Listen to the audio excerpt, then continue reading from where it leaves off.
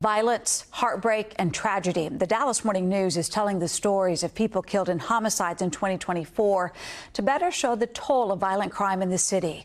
María Ramos Pacheco with the Dallas Morning News is with us now. She's been profiling one of these victims and is here to talk about that. Maria, thank you for being with us. Hi, Deborah. Thank you for having me. In the piece that we're talking about today, you profiled Jose Fernando Chacon Navarrete. Tell us about what you've learned about him. Yeah, he was called Nando by his family, and he was a 25-year-old man from El Salvador, and his family moved here, and he stayed over there. But once he was a teenager and the street gangs were aggressively recruiting young people in El Salvador, his mother decided to bring him here to Dallas because she thought he will be safer here.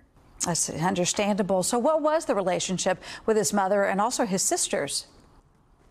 Yeah, they were very close. Nando had his mother's middle name tattooed in his chest, and they were always so close. He loved his mother's pupusas, the traditional Salvadorian dish, and he was always joking. He was like the happy one from the family. That's how they remember him, always making jokes, being so accessible to everybody, and just asking how he could help the family. Yeah, definitely a deep loss for this family. What other things did you learn about him and his family and their remembrances of him? Yeah, they told me that he was always in the house making jokes about, the food of his mother, that she was making. He was always, with his sister. She was the one who took care of him when his mother moved to the U.S.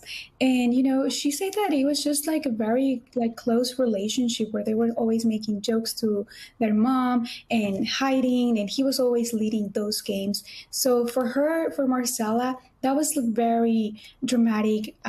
When she learned about the loss of his brother, she was in El Salvador and she was coming to the U.S. with a working visa, and that's when she got the same notification. Yeah, definitely heartbreak for that family. María Ramos Pacheco, thank you so much for being with us and talking to us about Nando. Thank you for having me. You can read more of Maria's work right now on dallasnews.com.